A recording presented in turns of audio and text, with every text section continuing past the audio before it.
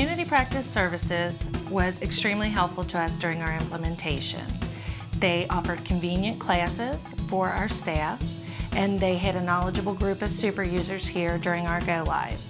They also did not allow us to take this huge step alone. They were here with us every step of the way.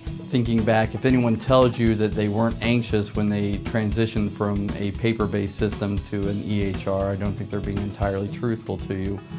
But the fact of the matter is that most of the difficulties occur if you don't have enough training and support, and I'm happy to say that Community Practice Services provided us with a great team to help us make that transition. This is Megan. May I help you? They came out to the office and trained us. Sure. And what's wrong with your child? They come back when we need more training. Okay. Would you like to come in today at 11:30?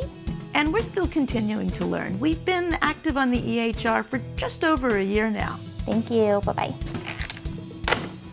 Community Practice Services is there for us to continue the training. It's been amazing. It's been a very positive experience for my staff. Each time I enter a patient referral form, I'm required to type in the patient's medical record number. Is there any way we can make this part of the patient's demographic so it only has to be entered once? The Clinical Content Committee is a group of lead physicians from each of the practices that are on the EHR. Community Practice Services brings us together once a month, either in person or electronically, to talk about the EHR. What we can do is add a new field to the registration template so that medical records number is always a part of the patient's record. And we all talk about what's working well with the EHR, what's not working well with the EHR, implementations that we would like to see performed so that flow patterns are better. It also allows us to discuss upgrades to the software and how those might be implemented in the practice. The Clinical Content Committee is another way that Community Practice Services keeps it local and relevant to what we're doing in our practice. Please enter your passcode followed by the pound or hash key, and I'll connect you. Okay, I know I have Julie on the phone and I have Rhonda. Who else do I have joined? Shauna. The user group meetings that Community Practice Services facilitates for the office managers provide us with information and updates that are necessary for the next-gen users. They also provide us with information regarding diagnosis codes and insurance information.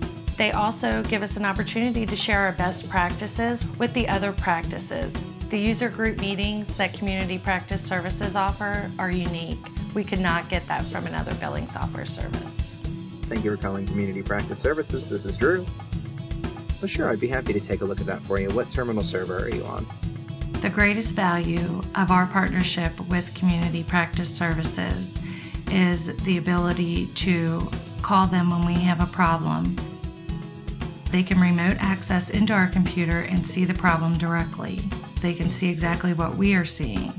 Having them just a phone call away or actually having a person coming to your site to help you with those transitions, you can't place a price on that. The single most beneficial service that Community Practice Services provides to our office is just having a person to go to with questions or concerns. They've been in my office. They know my staff. They've seen how we work. They've seen how our patients flow in our office. Community Practice Services has been of great value to our practice as we've gone on to the EHR.